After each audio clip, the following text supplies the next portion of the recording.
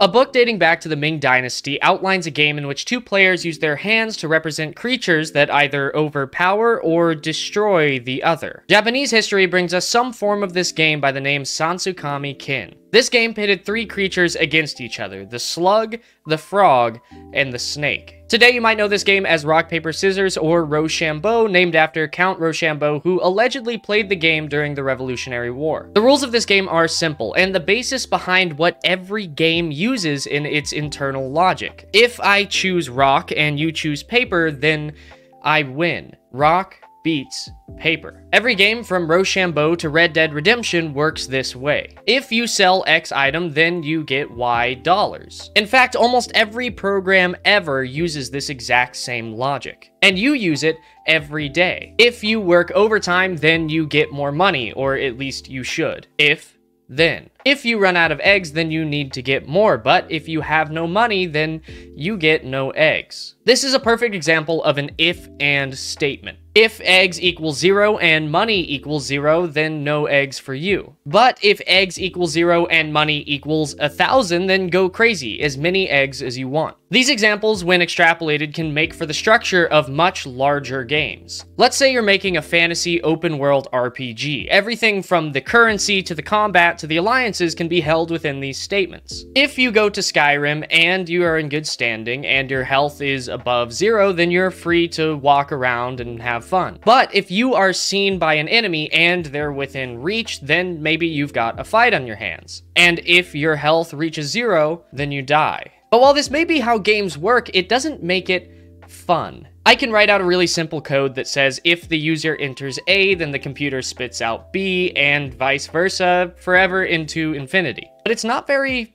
fun. It just is. How do games work out in such a way that they are fun to play? In Raffkofter's book, A Theory of Fun, he says that the fun from games arises from mastery. Getting really, really good at something that you didn't start out great at. Or solving puzzles, feeling like you're learning or accomplishing something. He says that with games, the learning is the drug. Getting good at things feels good, and being bad at them, well, not so great. But that has never stopped us silly humans. Evolutionarily, it makes sense to get good at something, because getting good at something meant surviving, living to see another day. If you eat, then you live. But we don't need games to survive, right? We think about kids these days being so hung up on games and phones, but Slug, Frog, Snake was being played centuries before the internet. Games help us with mental focus and bonding with one another. A closer bond means a closer tribe, and a closer tribe means we fight for each other. Animals like dolphins and dogs can be seen in the wild, playing and practicing and bonding together. They're releasing so many happy chemicals in their brains, so maybe they don't need games to survive.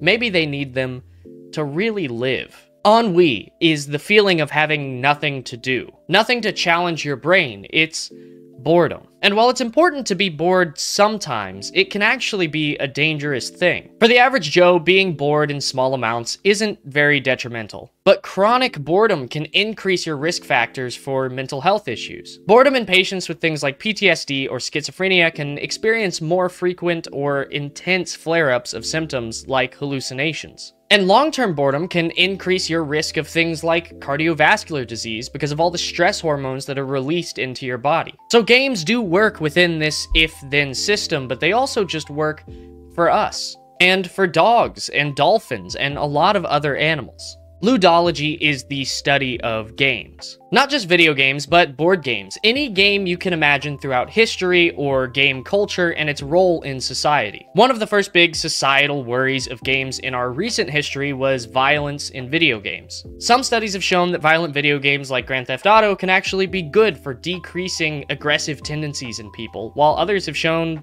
the exact opposite. People have been upset with board games like Monopoly for bolstering the idea of capitalism. But they all boil down to a few characteristics: accomplishment, winning, learning, just like Raff said in A Theory of Fun. But some really are dangerous. Casino games play on that idea that we love winning and will do anything that it takes to have that feeling again. Ludomania. Problem gambling or compulsive gambling takes this idea that we really love winning. We especially love winning zero-sum games. Rock, paper, scissors generally consists of one loser and one winner. If I lose, then naturally you must have won. A game of one-on-one poker can seem like a zero-sum game, but if you win, did you? Because for all of my life, I've always heard one phrase repeated over and over. The house always wins. You may have won this singular zero-sum game, but how much did you lose in total in your whole run? It doesn't matter because we love the feeling of winning,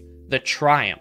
And it's likely what got us so far to begin with, because we don't just love winning, we hate losing. Because before Monopoly and slot machines, losing meant dying. It's vastly different, but it feels the same to us. When you play a game, your fight or flight response can be triggered. You get excited about winning or nervous that you're going to lose, just like when you're in a fight, which can also be considered a zero-sum game. They either stay up or you do. And it could likely be humanity's oldest game. Maybe like with most things, games should be kept to moderation, or you can always pose this simple logical statement. If games are good for you, then you should play them. But that's all, and as always, okay, bye.